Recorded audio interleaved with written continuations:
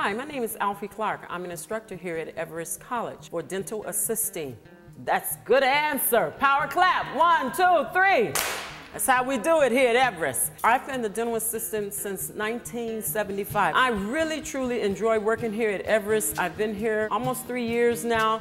The students are a joy. It just does my heart good when I see them actually get it. I hope you're ready to learn.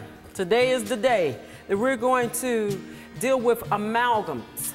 Amalgam is a filling. A patient comes in with a toothache, and sometimes we refer to them as a hot tooth.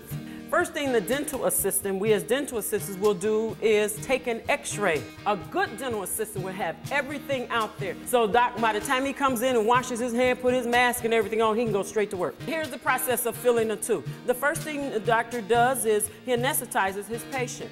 We don't say shots in the office. We don't want to, well, I got to give you a shot in your mouth.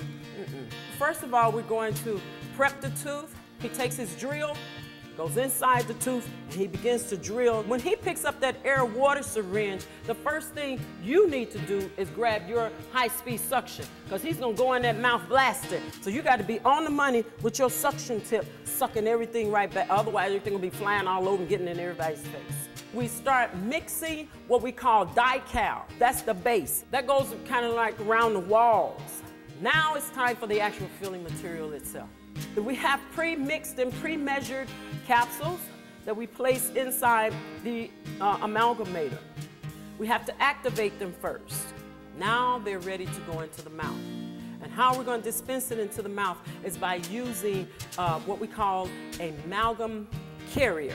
You're filling this tooth up and you're passing him what we call a condenser. And the condenser, the packer is just packing the material down inside the tooth.